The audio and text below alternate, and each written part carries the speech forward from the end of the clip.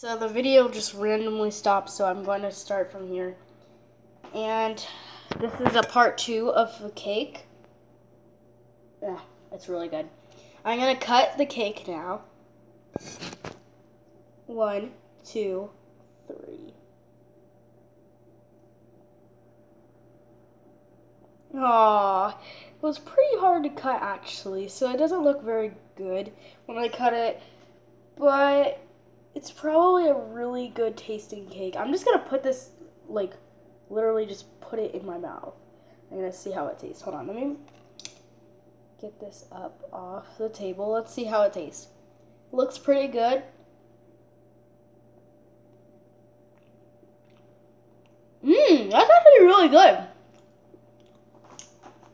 It tastes really good. You can barely taste the bread.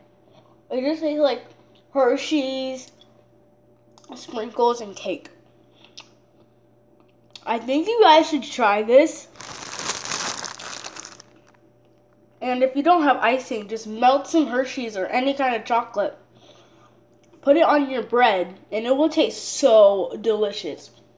That was literally the best thing I've ever had before. I was nervous when I made this. Like, how...